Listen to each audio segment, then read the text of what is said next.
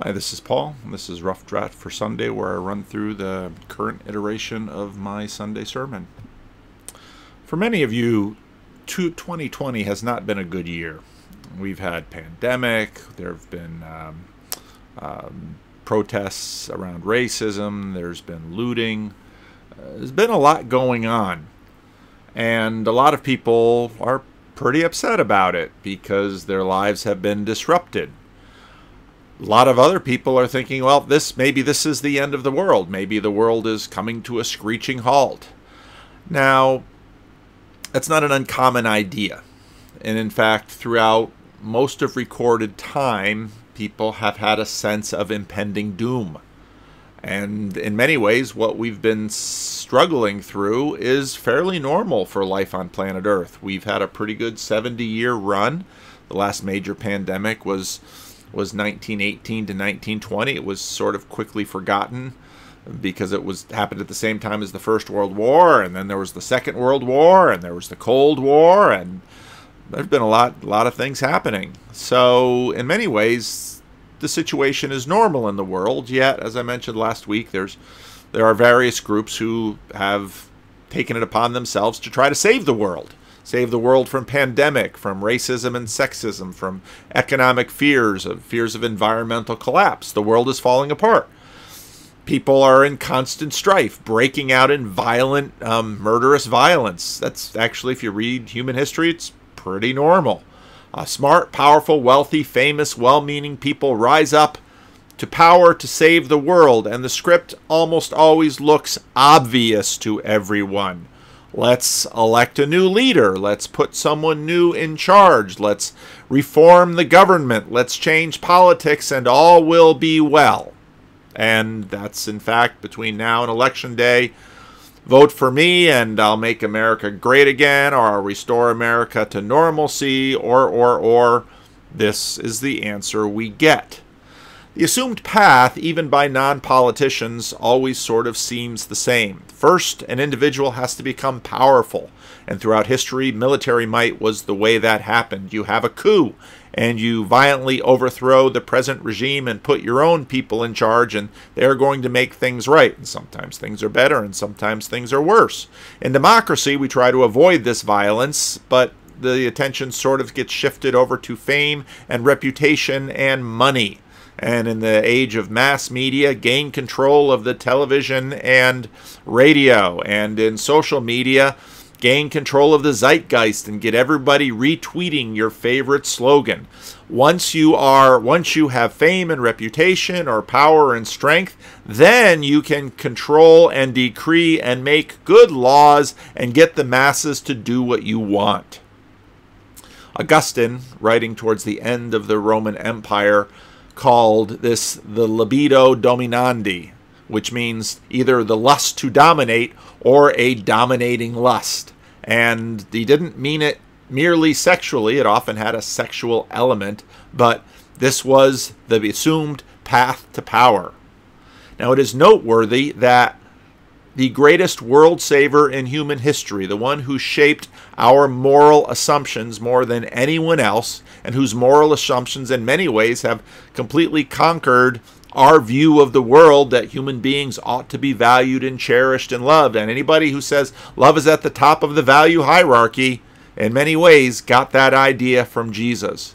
No one in all of human history has changed the world more than he has. He wrote no book. He toppled no earthly government. He didn't become wealthy or even famous in his life. When you look at the amount of fame he had, let's say on Palm Sunday in the triumphal entry, it was tiny compared to, let's say, the fame of Rome. And part of this led to the fact that you'll find very few books outside of Christianity that paid much attention to him early on. Even Josephus, one of our principal sources away from it, mentions him only in passing.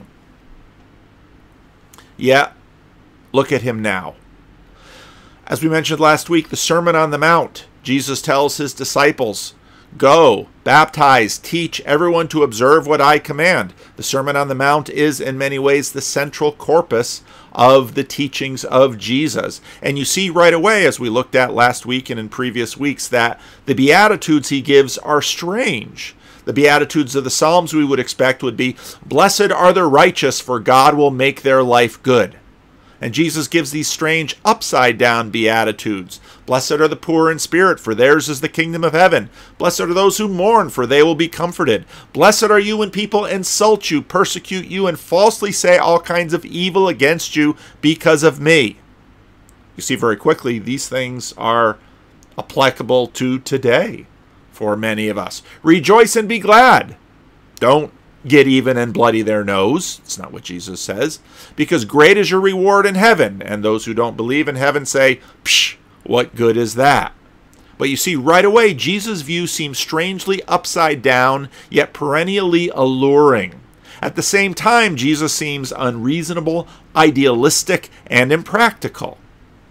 What you see in the next part of the sermon is that the sermon is highly participatory. "You are the salt of the earth. Don't be unsalty salt. You are a city on the hill that can't be hidden. You are the light of the world. A light hidden is of no use to anyone else." And so right away, it isn't just Jesus. Jesus changes the world in many ways by changing us. And, well, will we get famous from this? Is this back to the assumed path? Jesus is clearly talking about world saving here, and his followers are clearly crucial to the effort. "You will be my witnesses," disciple, going, baptizing, teaching. "You'll be given power by the Holy Spirit." And then Jesus goes into the law, and it's a very select use of the law. You've heard it said, "Don't murder," but I say, "Watch your anger." You've heard it said, "Don't commit adultery," but I say, "Watch your lust." And then he talks about divorce. Why would it make that list? And he talks about oath-taking and retaliation and loving your enemy. And he concludes it with an amazing statement that says, the perfection of God isn't simply in his moral purity, but is demonstrated in his generosity even towards those who rebel against him. And, well, basically what he says, that this is what you should be famous for. Opposite of the libido dominandi. Opposite of, I'm going to grab power and force goodness onto the world. Jesus says, what you will be famous for is you're not even susceptible to anger. You're not even susceptible to lust. You're not divorcing. You're keeping your commitments. You're non-defensive. You're non-retaliatory. You love your enemies. The perfection that the God who sends the sun and the rain on the just and the unjust is known for. That's what you should be famous for.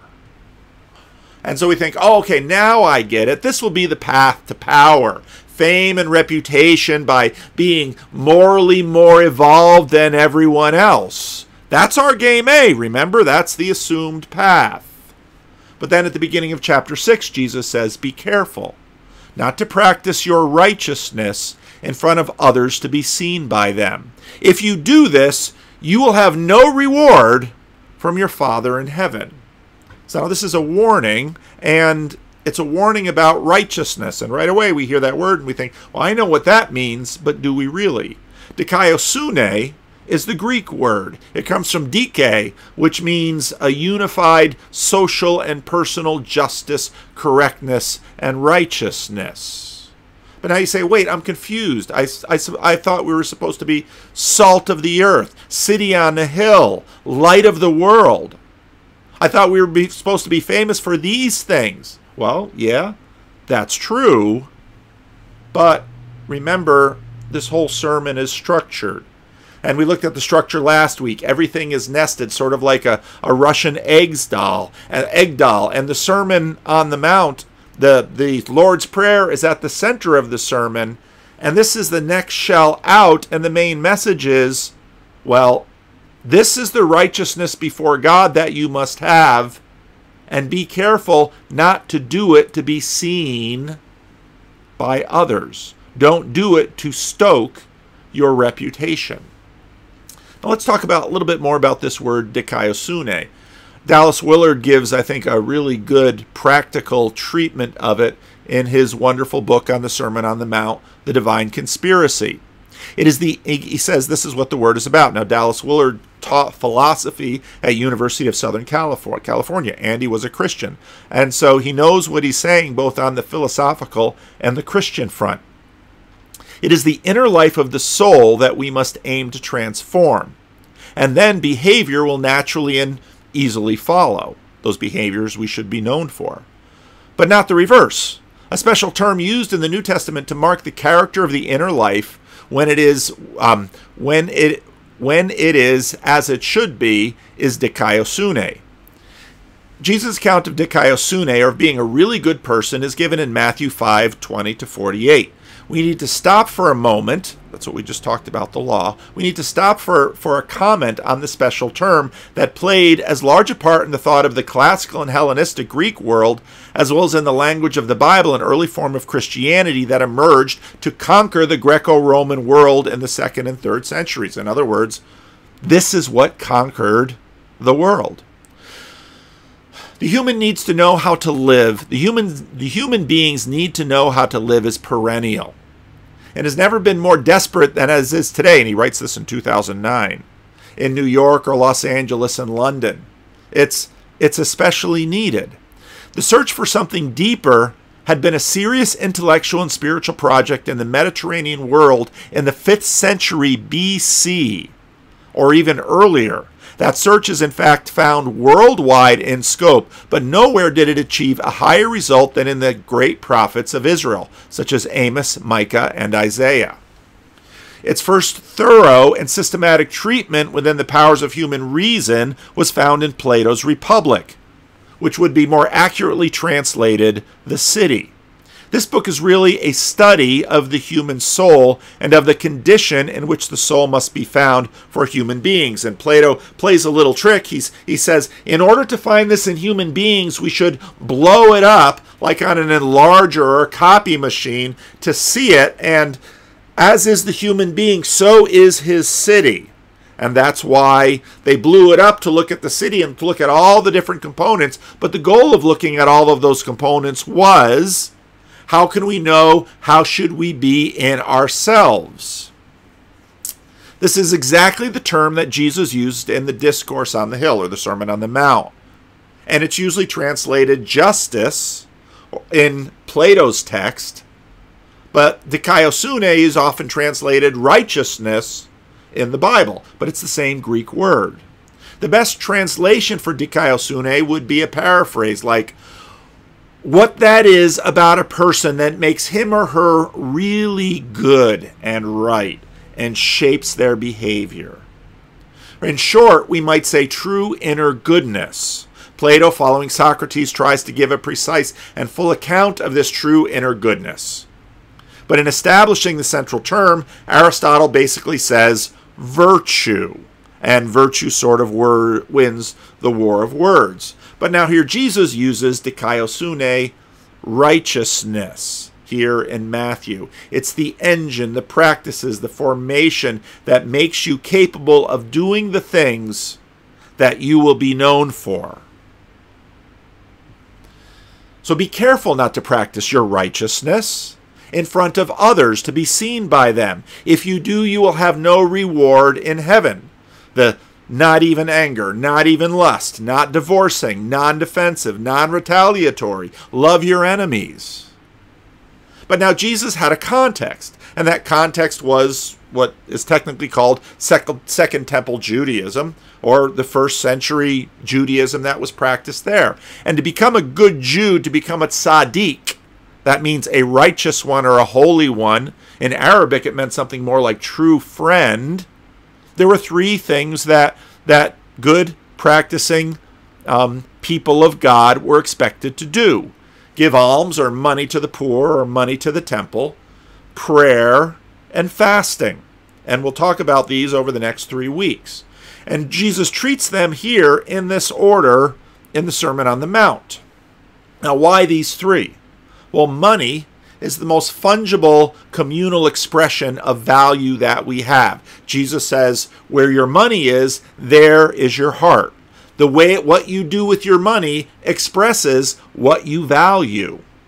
Prayer is your inner monologue, your conversations with God, your discovery of yourself. That's what happens in prayer. Fasting is about your appetites, food, sex, libido dominandi, epithumia, as we talked about in Peter. So Jesus says, well, in his context, these three things shape your core. And Jesus says this with respect to money and sees this in Luke 21. As Jesus looked up, he saw the rich putting their gifts into the temple treasury. He also saw a poor widow put 2 very small copper coins. I tell you the truth, he says, this poor widow has put in more than any of the others. All these people gave their gifts out of their wealth, but she gave out of her poverty, putting in all she had to live on. And right away you see, well, you can see a window into the show. Everybody lines up to say who's giving the most. And everybody is impressed at these large fat offerings that the wealthy are giving. And ooh, ah. And then one poor woman comes up, gives 2 pennies, and Jesus says she gave more. Why? Well, the wealthy already received their reward. And so this is what Jesus says. So when you give to the needy, do not announce it with trumpets, as the hypocrites do. Well, what's a hypocrite? Well, they're sort of two-faced. They're wanting to give a religious show, but their heart really isn't devoted to God. That's what a hypocrite means. They're false. They're duplicitous. They can't hold the image they're trying to present in public. As the hypocrites do in the synagogues and on the streets, to be honored by others. Look at how religious this is. Truly, I tell you, they have received their reward in full. Jesus doesn't say they don't receive a reward. It's just the thing they were looking for, they got. They were looking for everyone to say, oh, how holy. Oh, how moral. Oh, how enlightened. Oh, how evolved. There's a lot of that going on today. You can see it everywhere. Social media actually fans the flames of our moral performance before the world. I want to be seen as loving to everyone. I want to be seen as giving to the oppressed and the underclassed. I want to be seen as being on the right side of history. And Jesus says, congratulations. There you have it. You have received your reward. And in a secular society, it makes sense that this stuff gets inflated because we don't believe that there is a heavenly judge. We don't believe that there is an eternal reward. We don't believe that anything that we do now counts for life of the age to come and the next life we're going to. It all has to be cashed in now, so you might as well go on Facebook and show everybody just how moral and enlightened and upright and non-whatever bad thing you think is bad ought to be. Jesus says, there you go. Lots of likes, lots of clicks, lots of applause. Congratulations. Cashed in. Truly I tell you that they have received their reward in full. But when you give to the needy, when you use your money to make the world right, do not let your left hand know what your right hand is doing. Here's one of these things that Jesus says that has stuck, and everybody knows what it means. Don't let your left hand know. Do it so surreptitiously that the other parts of your body aren't even aware. So that your giving may be done in secret. In other words, let all your Facebook friends and all your Twitter followers and all the people you share the street with think you don't give anything. You don't do anything. Let them think you're a moral mess. Let them imagine you're a moral misfit. Let them think you are on the wrong side of history. But in secret, give so that only your God knows. Try that. Or at least get as close to that mark as you can. Then your Father, who sees what is done in secret, will reward you. What does that mean? What does that mean for world saving? You see, the world is still a mess. 2020 is a lesson in humility. We thought we had everything all under control. We thought we were on the gravy train of history, that we have antibiotics and we have air travel and we have democracy and we have moral enlightenment better than all those people that lived 30 or 50 or 100 years ago. All our remedies were exposed as futile. Yet we keep trying the same old, same old. Let's put a new person in charge. They'll fix it. Jesus offers us his path, the most proven game to save the world. But his path is the opposite of what our natural appetites are demanding. You mean give our money without applause? You mean do right when nobody thinks? You mean have our neighbors imagine we have no moral reputation? Yeah, that's what Jesus says. And actually, that's what Jesus did.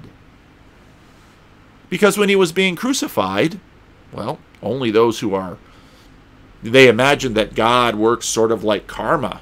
And so if Jesus is meeting a bad end, well, certainly he deserved it. Like Job, there must have been some secret sin. And all of Jesus' rivals and enemies thought he's getting his comeuppance, that Jesus is immoral. And what's worse, his little group of followers, they're immoral too. On the cross, think about this. This is so often true of Jesus. You think you have him captured, and the image turns, and you're not quite sure. On the cross, was Jesus showing his righteousness? One way you think about it, you say, well, he sort of was, but what eyes would you need to see to recognize it? His disciples were hiding. His mockers were rejoicing. Yet Paul says, only one thing do I need to follow: Christ crucified. And Paul's reputation was garbage. We live before an audience of one. Was Jesus giving in public? They divided what few possessions he had. Did he receive praise or mockery? You see, people didn't even use the symbol of the cross until hundreds of years later because it was so shameful. They understood what crosses meant. Do you want to save the world? Good for you. Follow the world saver. Do what he commands. Do as he did. He was the ultimate non-hypocrite. Also, in many ways, the hardest guy to ever figure out. Was he displaying his great gift in public? Yeah, but no one could see it. They couldn't recognize it. But there it was. Be famous for these things. Not even angry. Not even lustful. Not divorcing. Non-defensive. Non-retaliatory. Loving your enemy, but doing so in a way that nobody knows you're doing it. So we start to think about that. It's hard. Living by gratitude. Doing these things. Giving away your money. Fasting. Saying no to your appetites. And devoting yourself to prayer. To go to God. Not, well, yeah, I know he prays 5 hours a day. We'll talk about that next week. Don't let them know how much you pray. You don't have to drop it into your language all over the place. If you do, you've already received your reward. But do it silently. Go ahead. Have a bad reputation. Your Father in heaven knows, and he's finally the audience that counts.